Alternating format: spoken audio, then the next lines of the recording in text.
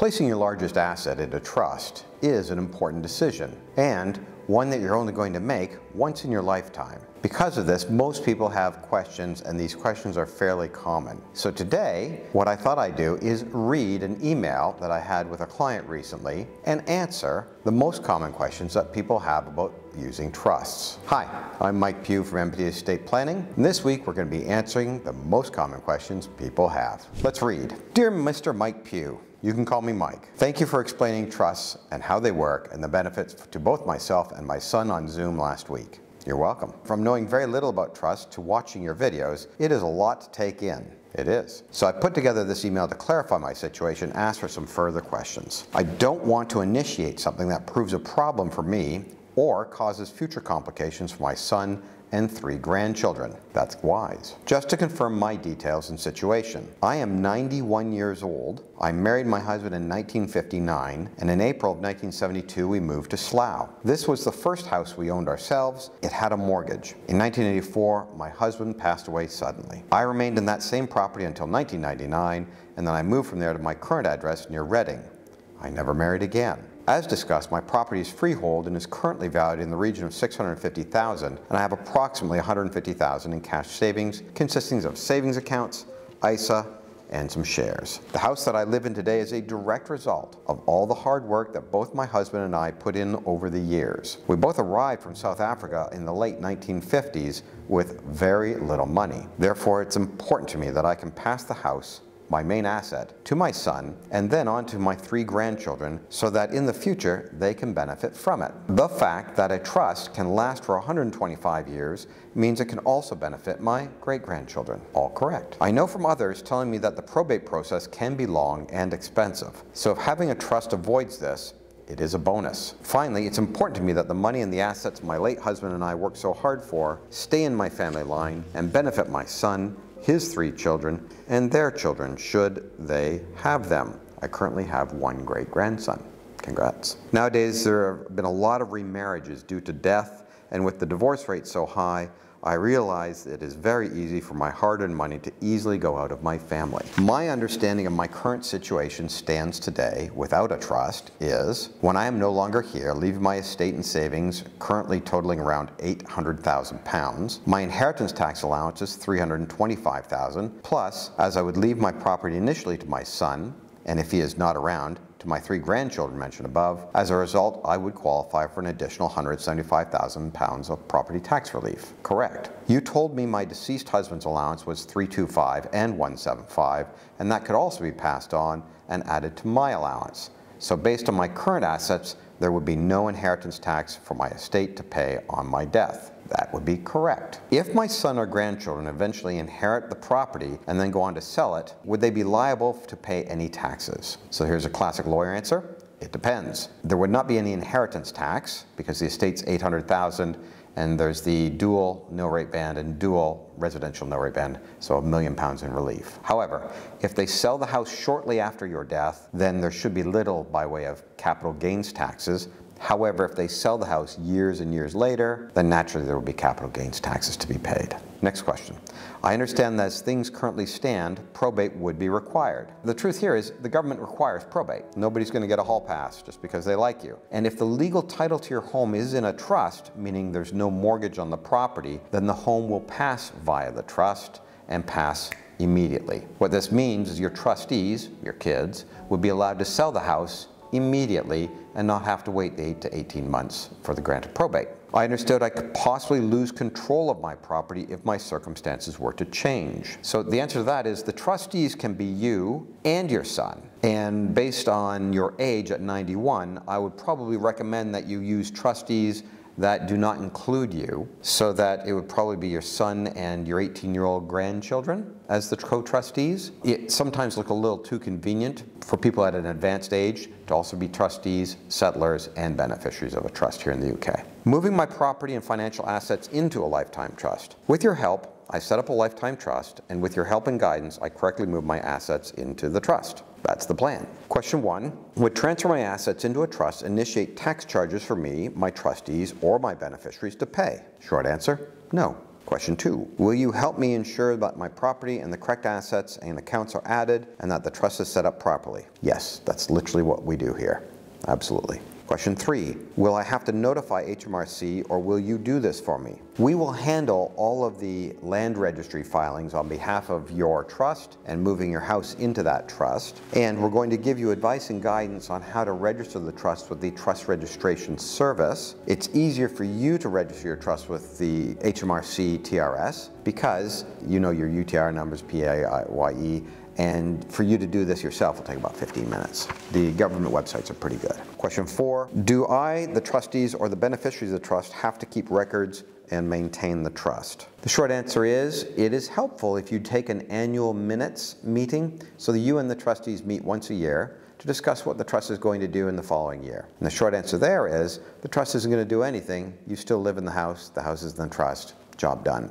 So you and the trustees sign a document, takes 5 minutes, that's it. Little piece of housekeeping, that's it. What that does is that shows that there's some continuity, that the trustees are actively looking after the interests of the trust. Question 5, do I, the trustees, or the beneficiaries of the trust have to file annual tax returns for the trust? Short answer here, no. If all that's in the trust is your home, and your home is not generating an income, therefore there is no income tax to be filed. No income means no income tax. Pretty simple. Do I, the trustees or beneficiaries of the trust, have ongoing or yearly trust-related costs? No. Whenever we set up a trust for a family, we recommend that it is family members who are acting on behalf of the trust. If you have a professional involved as a trustee, they have a reasonable expectation of being compensated or paid, but in 90+% of cases, it's just mom and dad or an individual placing a home into a property, and it should be family members as trustees. There shouldn't be any ongoing or running costs. Time moves on. I am no longer here, but the trust continues. I understand that in a trust, probate is avoided. How does this now work?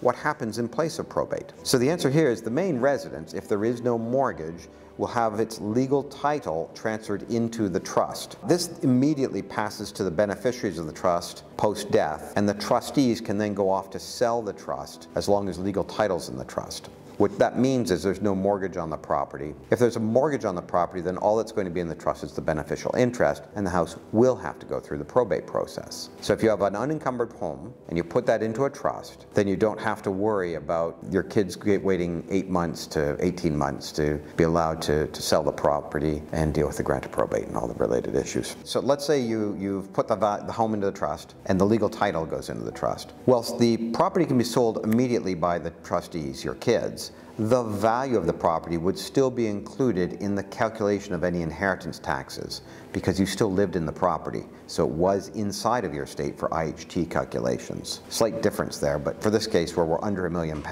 there's not going to be an inheritance tax charge anyway. Do the trustees or the beneficiaries of the trust have to keep records and maintain the trust, such as yearly tax returns? Again, no. If the asset in the trust is your main residence, the main residence doesn't generate an income, there's no income tax to file. If the property is rented out or the money is invested, I presume there is tax to be paid on income. Short answer there is yes. Now, if the property is rented out after you die, this is a different universe of possibilities. This is not the original universe of possibilities we're talking about. This is now post-death, and the kids decide to hold on to the property, and now they're going to let it out. Will there be income tax to be paid?